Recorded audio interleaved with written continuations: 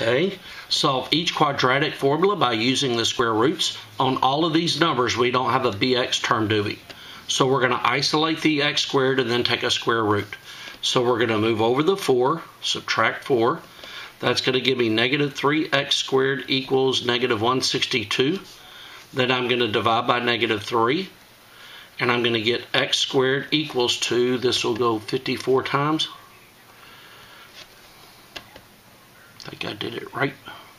Now then you take the square root and you're going to get, this is going to turn into what? 3 times 3 times 3 times 2. So I can pull 2 3's out. This is going to end up equaling x equal 3 square root of 6. On your test, I believe it's perfect squares. Okay. This problem right here, move over the 3.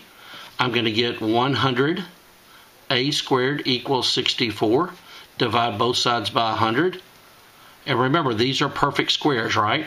Then square root this. The hundreds cross out. So I'm going to get a equals, and this is plus or minus, remember. Plus or minus 8 over 10.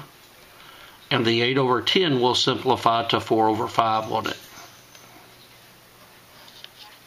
So you move this number over, you divide, and then you square root. That's all you're doing. Okay, right here, we're going to move over the 8. We're going to have 7r squared equals, and if you subtract 8, you get 84. Divide by 7. You'll get r squared equals to 12. Square root both sides. On this one, this is not a perfect square, so we're going to write down the factors. 2 times 3. Circle the 2's, so I'm going to get r equals 2 square root of 3, plus or minus, right? Over here, we're going to move over the 3, subtract 3. I get 5b squared equals 400. Divide by 5. I get b squared equals 80. Then I'm going to square root. This is going to be, wow, that's a lot of 2's. I'm just going to put 16 times 5. And the square root of 16 is 4. So it's going to be plus or minus 4 square root of 5.